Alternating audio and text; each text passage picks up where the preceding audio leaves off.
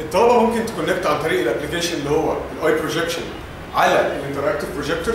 ماكسيموم 50 طالب يقدروا يكونكتوا في نفس الوقت. بس هي البوينت ان انا يا اما بعرض طالب واحد يا اما ممكن اعرض 4 على الجهاز.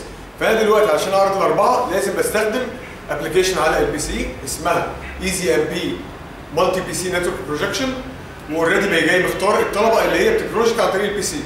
فكل اللي بعمله بقى جاي بعد لما اخترت الطلبه بقى جاي عامل سورس وجاي قايل له مثلا لاب.